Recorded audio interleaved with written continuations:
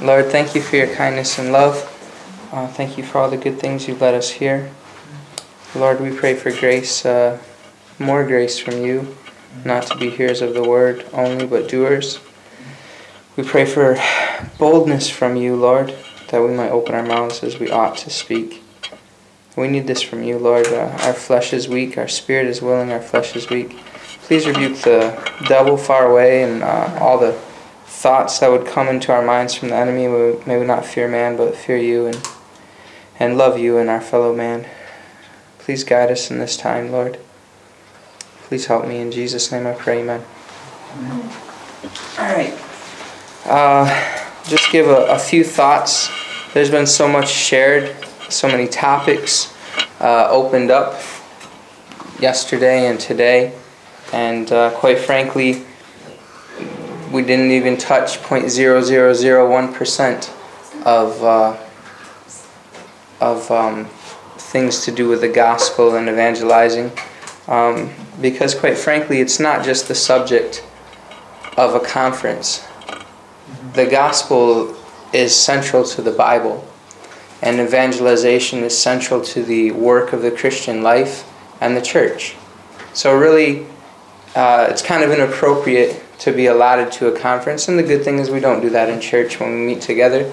That's what you're hearing from the scriptures. You're hearing the gospel. You're hearing its centrality in our lives, and we need grace from God for that to be so.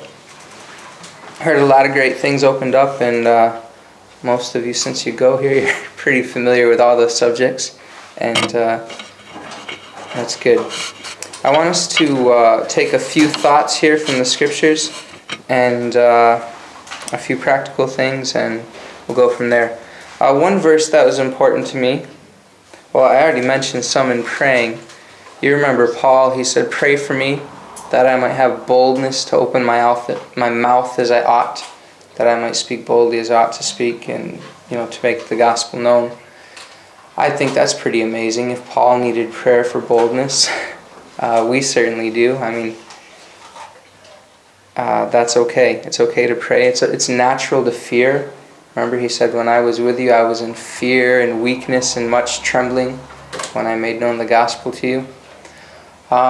Those are all natural things, and quite frankly, the theological stuff is very, very important. We need to make sure that we're saying what is right. I think in earlier sessions it was mentioned, the zeal of, actually I think when a brother was praying, it was mentioned the zeal of cults, but it's a worthless zeal because they don't have any truth, and obviously we shouldn't compare ourselves to the world, but it is true.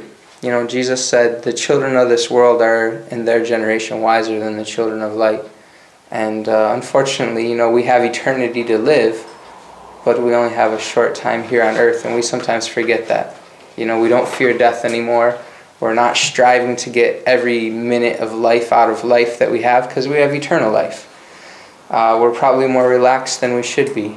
But at the same time, we should be relaxed. We should be able to rest in the Lord, know that salvation is of Him, and zealously preach the gospel and love for Him. Those are helpful verses for me. The wicked flee when no man pursues, but the righteous is bold as a lion.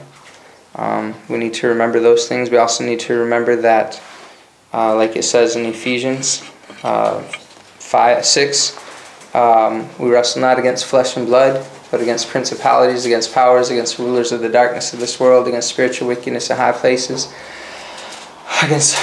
Against these things. In Corinthians, tearing down the strongholds of the mind. When we're going to share the gospel, it's not all practical. It's not all, there's something supernatural going on, and we need to pray against those things. I mean, I've talked to all sorts of different types of people, and people will ask me, how do you talk to atheists, or how do you talk to Orthodox who are very staunch, or animists in Africa, or different categories of people, and they'll say, how do you deal with that? And quite frankly, they say, do they listen to the gospel, etc. The only reason they listen to the gospel is because God prepared that door.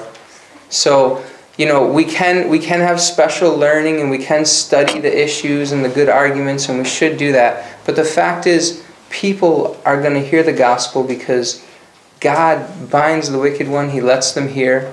He gives them repentance. He gives them faith. God, there's a lot to be said about praying, and we should pray. Even if it's just praying before you talk to somebody in your mind, God help me. Bind the wicked one. Please save this soul. There's a lot to be said there, because it's not all. Salvation is of the Lord. Why should we not pray then?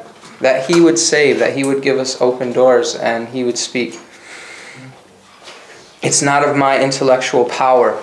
I can have good arguments, but and those are good. It's good to have good arguments, but at the same time, salvation is of God, and we should seek Him in evangelizing. Another good verse here is 1 Peter 2:12. It says, I should probably read it in ESV for you. I have it down here in King James. 1 Peter 2:12. Really, really good.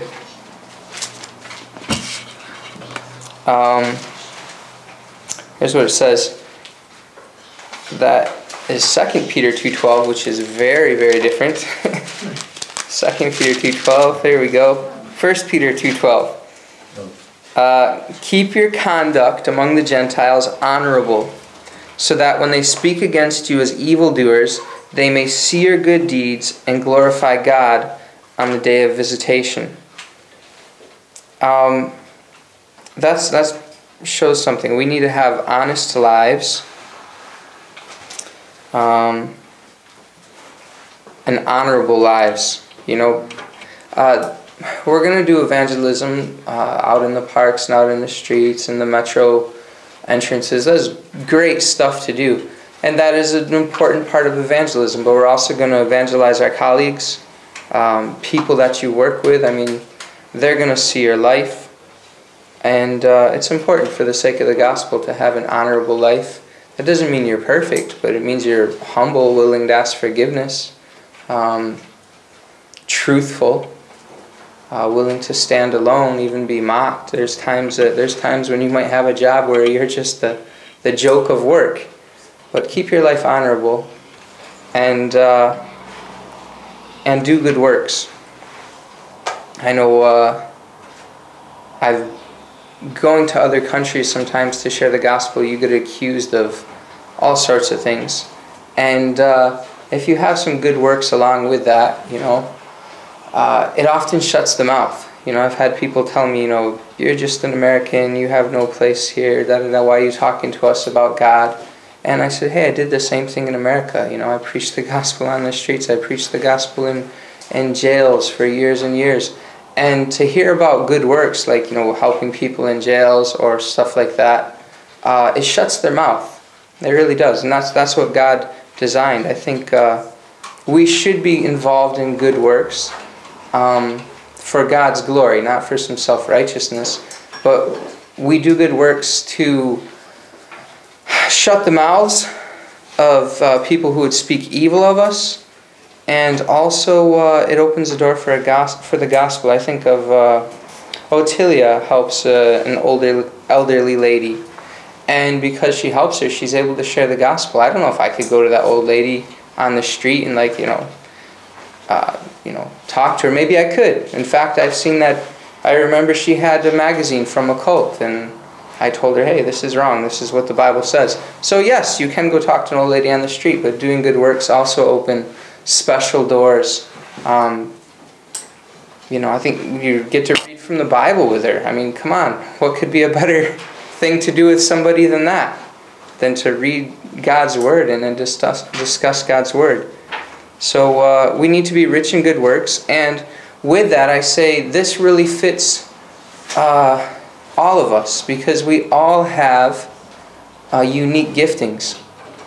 We're all different people. That's what I was sitting in the back looking at everybody. We're all such different people.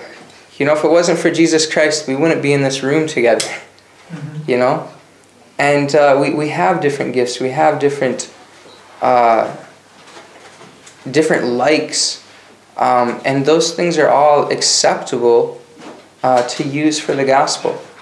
You know, you can think about your personality and how you can use that, your personality, your situation, how you can use that to the furtherance of the gospel, whether that's maybe you bake cookies and give them to your neighbor with a gospel tract, or you help in some physical way or with a need of somebody, or it's limitless. Think about your personality, whether you go in the park and play soccer with people so that you can talk to them about Jesus Christ. I mean, before I got old, I used to do that all the time.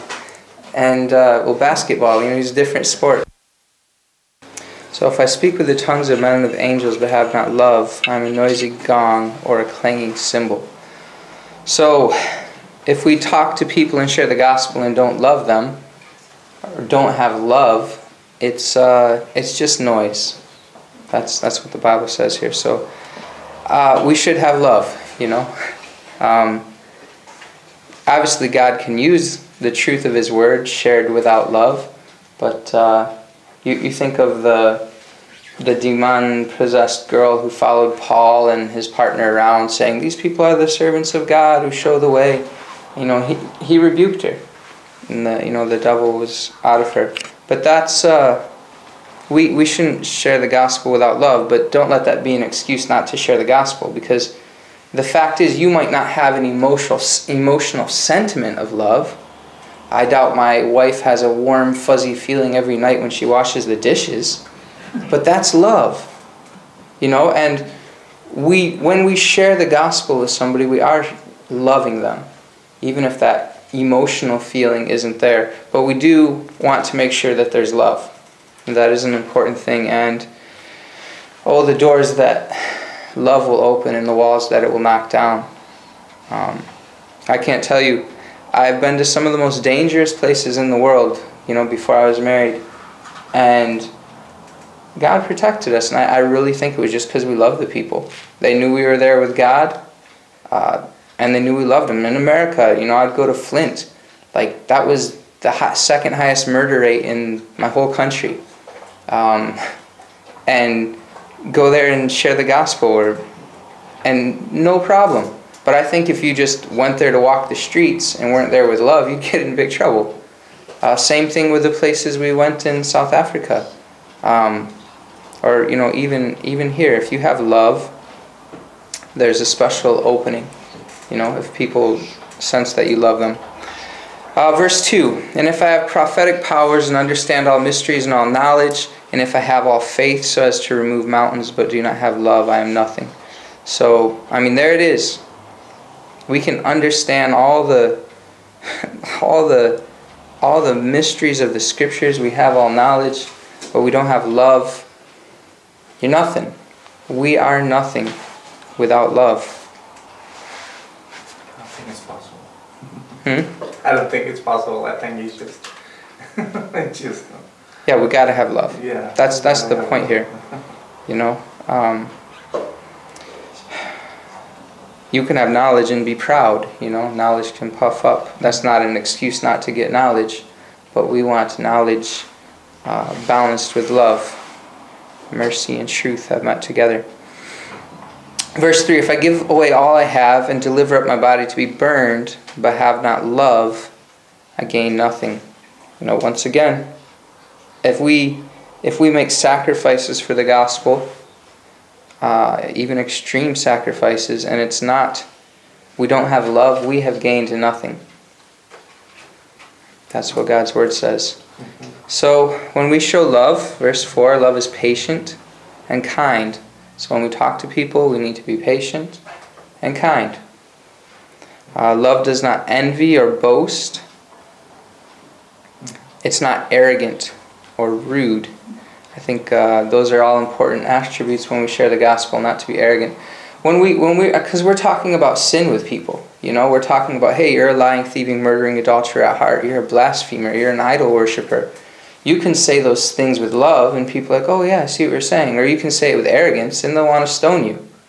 They might want to stone you if you say it with love too, but you don't want to do it with arrogance. You'll be surprised the things you can talk about if you talk about it with love and humility, and keeping in mind the gospel doesn't say just that they're sinners, but that we're sinners.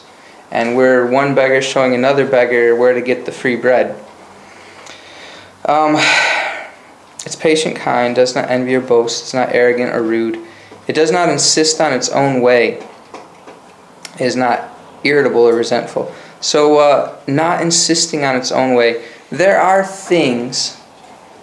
arguments when we share the gospel that we don't have to win. You know, people are going to bring up lots of subjects, and we could sweep the floor with them. You know, we could show how they're wrong. We could make them look a fool in front of everybody.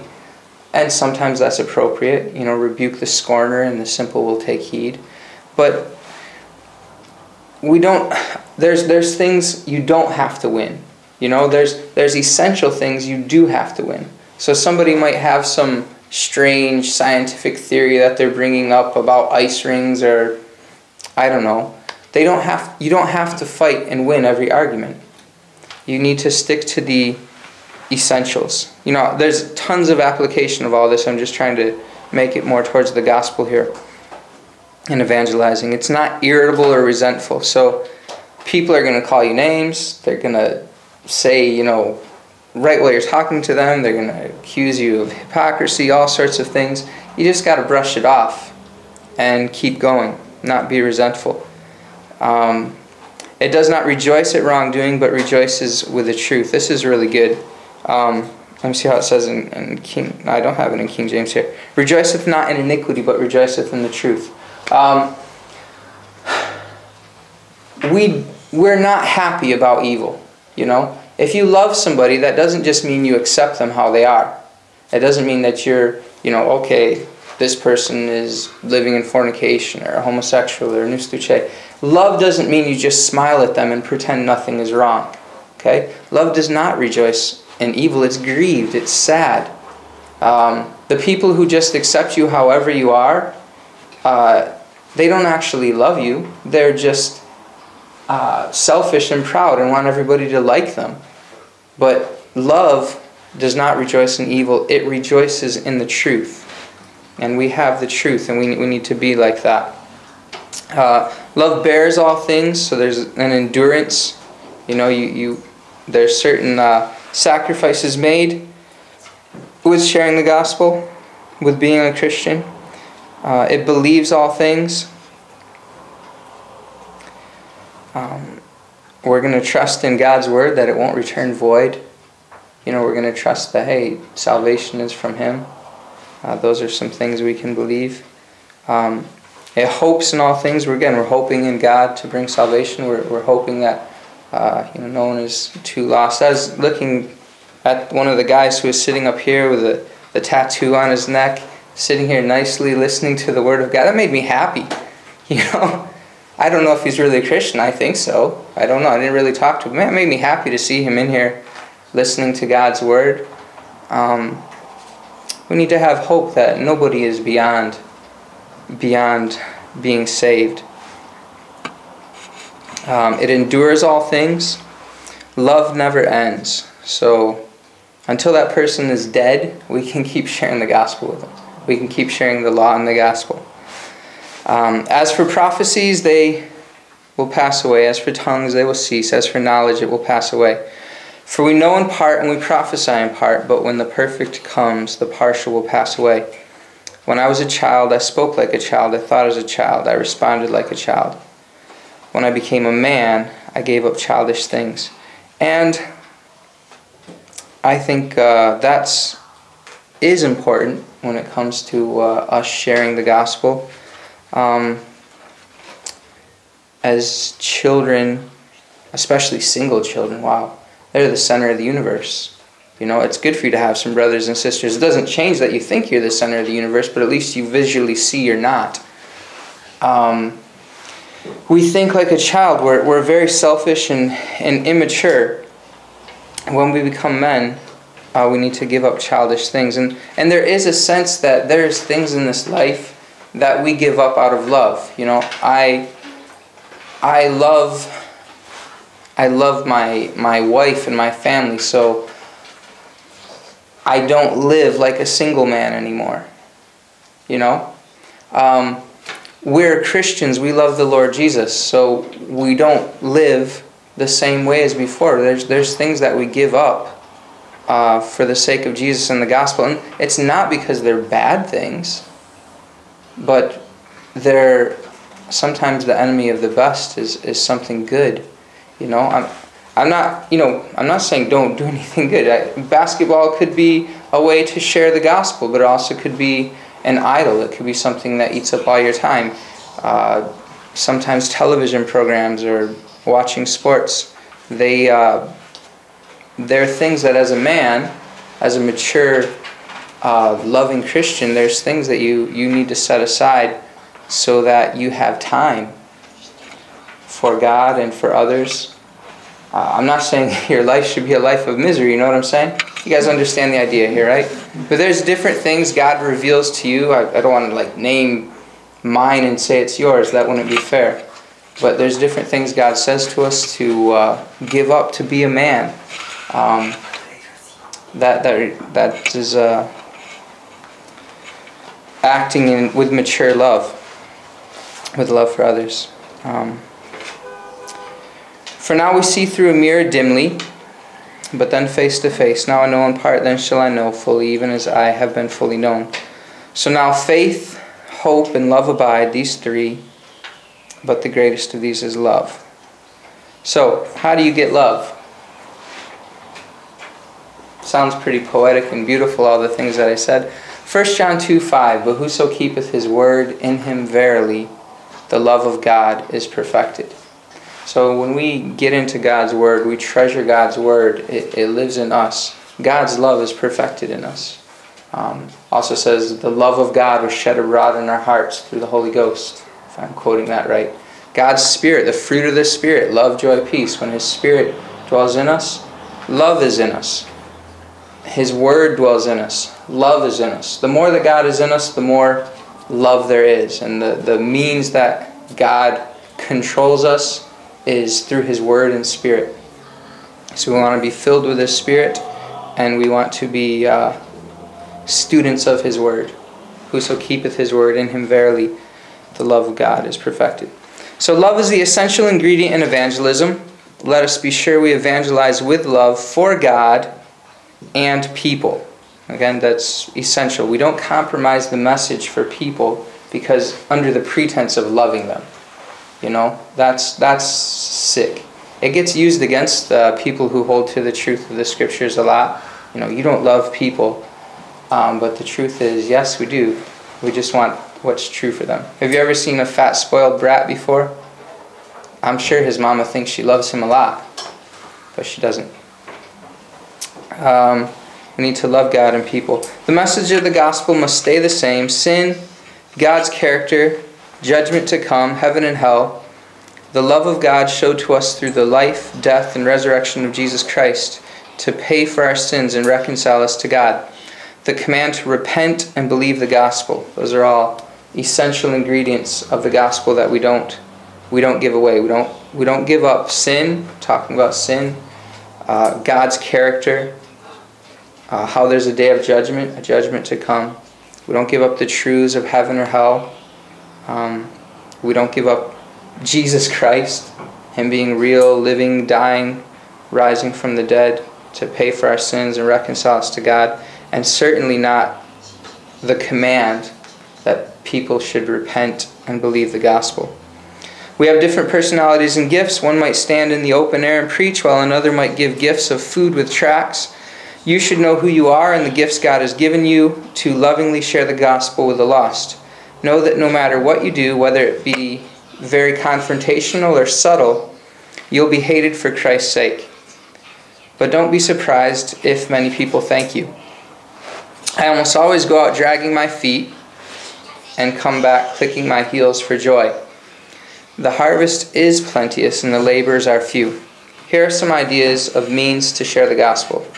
Number one, almost done here, the most biblical open-air preaching. That's actually what go into all the world and preach the gospel means, to herald the gospel. Number two, go out to talk to people about the gospel, whether in parks or anywhere you can engage people. Number 3, you can write letters, electronic or snail mail. You can give cards. I shared that, okay. Told you the idea about Christmas cards at work. I used Ninel's tract. I put it in my family Christmas, took a picture and wrote a Bible verse and stuck a tract in there and gave it to all my colleagues. I don't know 90% of my colleagues' names, but I got on the work website and found out their names and this is recorded, and gave them tracts, and it's okay, it's not live. You got it. Yeah, give gifts with tracts. Giving, you can give without love, but you can't love without giving. Take the lost out to eat. That's a really good thing. Or fill their mouth with food while you fill their ears with the gospel. Have them over your home and do the same. Some of us are married or have homes, or I don't think anybody here is living with their parents except the little guys. When I was living with my mom and dad, I couldn't invite anybody on today. Okay? I couldn't invite people over to my house because it wasn't my house. But for those of you who have that resource, you have a place that's yours. The only thing holding you back from having people in your home is you. And we can have people in our homes and talk to them about the gospel. You'd be surprised. A lot of people don't eat good meals. All right. And lastly, just be friendly. Matthew 5:43. You have heard that it hath been said, Thou shalt love thy neighbor and hate thine enemy. But I say unto you, love your enemies, bless them that curse you, do good to them that hate you, and pray for them which despitefully use you and persecute you, that you may be the children of your Father which is in heaven. For he makes his sun to rise on the evil and on the good, and sends rain on the just and on the unjust. For if you love them which love you, what reward have ye? Do not even the publicans the same? And if you salute your brethren only, what do you more than others? Do not even the publicans so? Hey, look, there it is in Romanian. Ața auzit că s-a zis să iubești pe aproapele tău și să urăști pe vrășmașul tău. Dar eu vă spun, iubiți pe vrășmașii voștri, binecuvântați pe cei ce vă blestemă, faceți bine celor ce vă urăsc și rugați-vă pentru cei ce vă asupresc și vă prigonesc, ca să fiți fii ai Tatăl vostru care este în cerul, căci El face să răsară soarele și peste cei buni și peste cei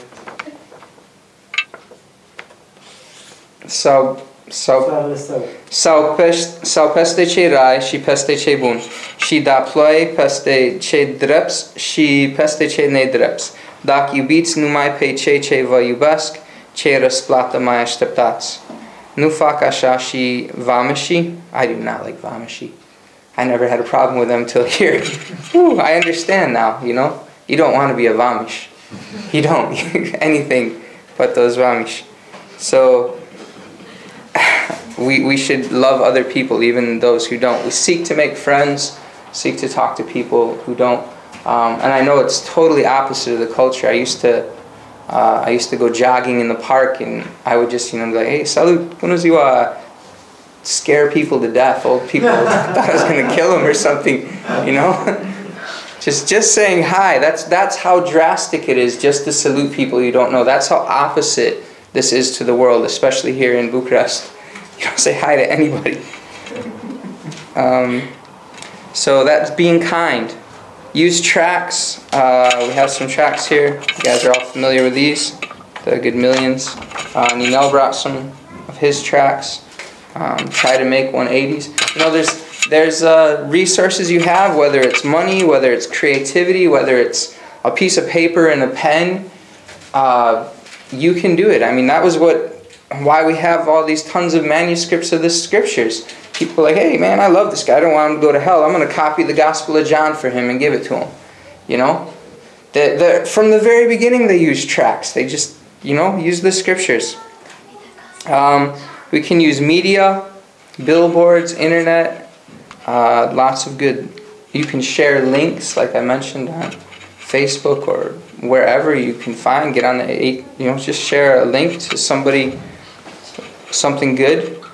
You can write articles. You can engage people online. You can make movies, evangelistic interviews. Some of the resources that we've got to take part in: 180, Genius, Evolution versus God, Noah, etc. Do what you can. Do something. As that's what Spurgeon said. He had a 3-point sermon: do something, do something, do something. And oftentimes when I go out, I think something is better than nothing. Obviously we don't want to do something wrong, like something false, but a word in the right direction, handing out one tract, is better than nothing. It's not as good as me standing on a box and open air preaching to 3,000, but it's better than nothing. Take the talents you have and use them for the furtherance of the gospel. If you don't have them, find those who do. Let's work together as a body. 10, you can share your testimony. 11, I'm sure your mind is full of ideas. And then I was going to show the video of Ninel who stole my thunder. and there was the video with the pescari, carne pesquesque. But I'm glad that he shared it because the other brothers wouldn't have heard it.